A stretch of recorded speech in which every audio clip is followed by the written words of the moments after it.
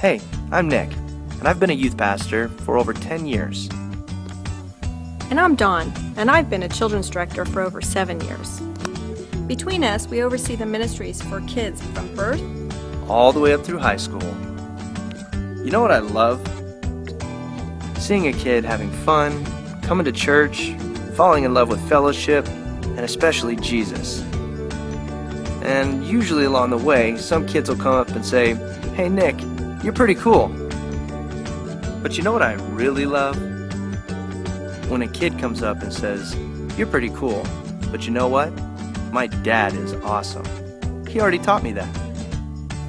Here's a fact.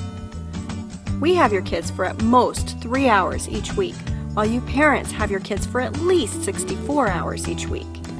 How do you spend that time? For example, when your kids come home tired from sports, stressed from school, or just have friend drama. How do you respond? Because how you respond matters. Do you help them to see all their problems through God's view, through Scripture, for their need for Jesus? It sounds daunting, but we realize not all parents feel equipped to be little P pastors. So we're going to try an experiment.